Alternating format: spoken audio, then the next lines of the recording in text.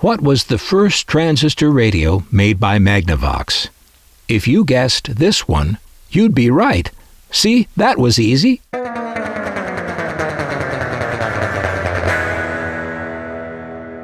It's the six-transistor Magnavox AM-2, and it is from 1956 or maybe even as early as 1955.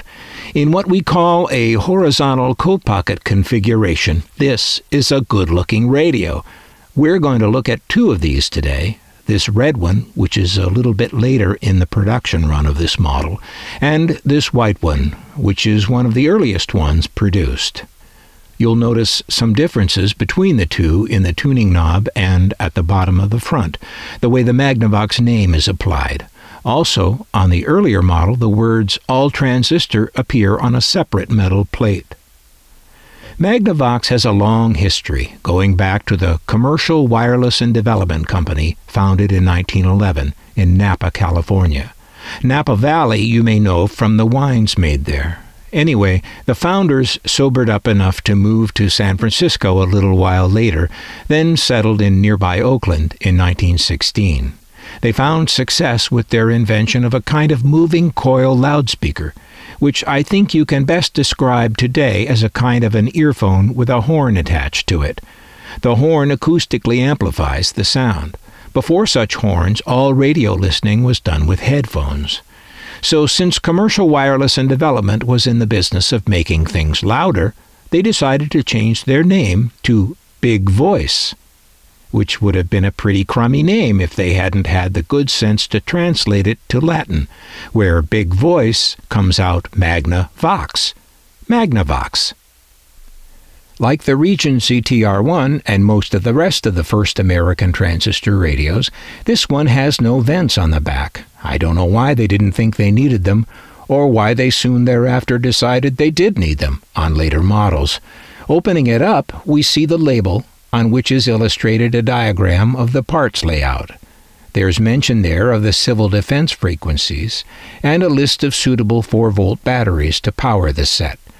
Then we get a list of things not to do, like setting your radio on top of a heater.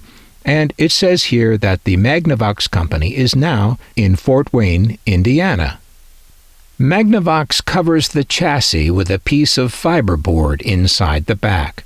And here's another difference between the early and later models. You can see on the earlier one that this chassis covering is plastic rather than fiberboard. We are reminded how new the printed circuit was in electronics at the time. We are reminded of this because there isn't one. This radio is wired, probably by hand, the old-fashioned way, called point-to-point wiring. No printed circuit board. Only the earliest transistor radios were made this way, and not many of those.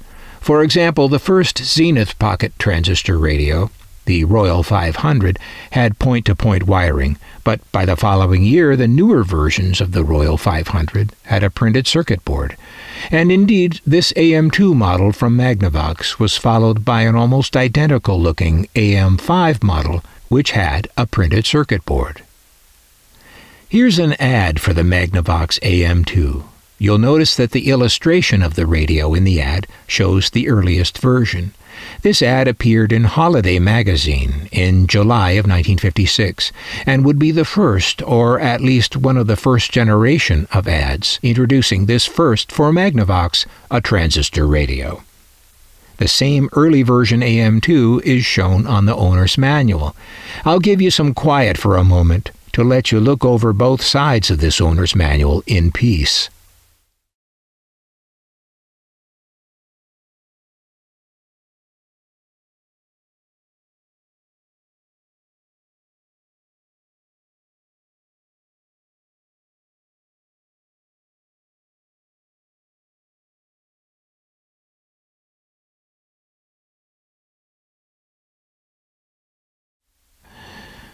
I'm sure there are also some circuitry differences between the earlier and later versions of this radio.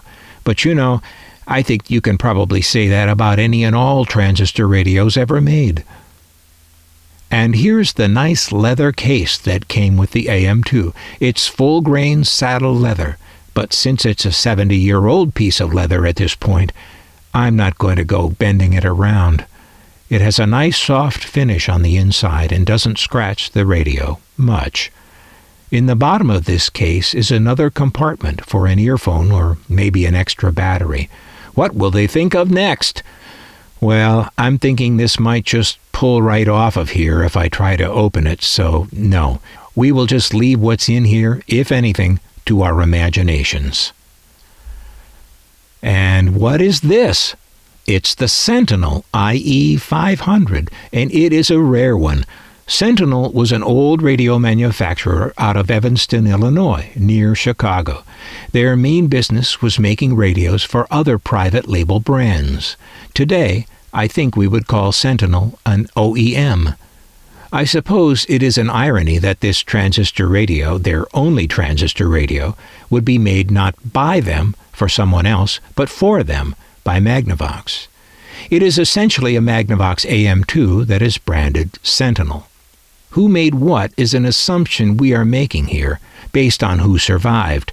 It's conceivable that it was Sentinel who made both Sentinel and Magnavox transistor radios, but we assume Magna-Vox was the maker because, as it turned out, Magna-Vox acquired Sentinel in 1956. And it is the winners who write the history. The tale is always told from the perspective of the survivor. I like that little rectangle on the bottom left of the front of the AM-2. Its function is purely decorative, but I like how it matches the tuning knob. And I like that dial, especially on the early ones. The Magnavox AM-2. Clean, simple lines and flat, or nearly so, on all sides. A quality look for a quality radio. Oh, and the on-off indicator is a nice piece of work.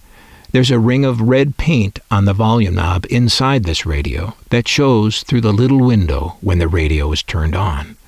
This is so you can tell at a glance if the radio's on and don't accidentally leave it on at low volume or with weak batteries. This kind of an indicator is low-tech genius.